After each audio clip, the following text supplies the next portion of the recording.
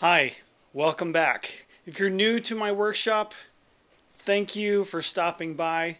I'm excited to share with you some progress on my latest project, a Hangar 9 P-47 20cc, but I'm doing it my own way. It's not using a gas engine, it's electric, and I'm doing all sorts of crazy details. Anyway, let's get into it now.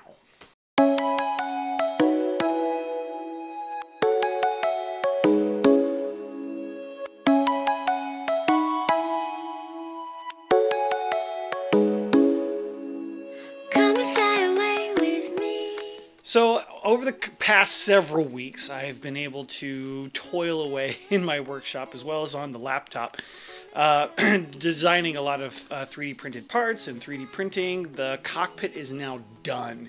I got it printed, I got it smoothed and sanded, or wherever I need to do, painted, and I've also applied some paint, some green chromate to various parts of the airplane as well.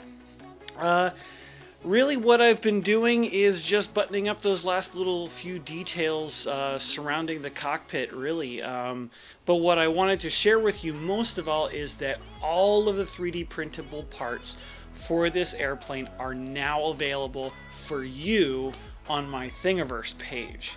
Super stoked about that. Absolutely excited to share it with you.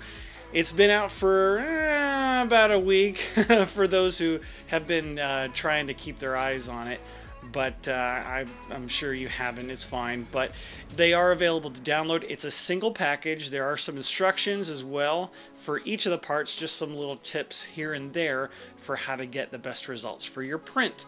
So really you should check that out, and there'll be a link in the description below for that. And really, from the bottom of my heart, I really appreciate you stopping by and at least having a look. Download the files, see what you think. You probably learned something from them. The STL files can be imported into various other CAD programs. I really have nothing to hide. I am an amateur. I am not a professional on this. So, take it for what you will, but I am very pleased with these parts. So that's really all that I have to share with you guys today. I am in the process of making some videos to upload about this aluminum thing. I'm really excited that you took the opportunity to just watch this short video and see the update, see some pictures. I mean, all of this stuff I've covered before. Check out the forum where I go into a little bit more detail. But really, I just thank you so much for stopping by. I hope that you learned something. I hope that you're inspired by something from this, and that you too can make progress on your flying work of art.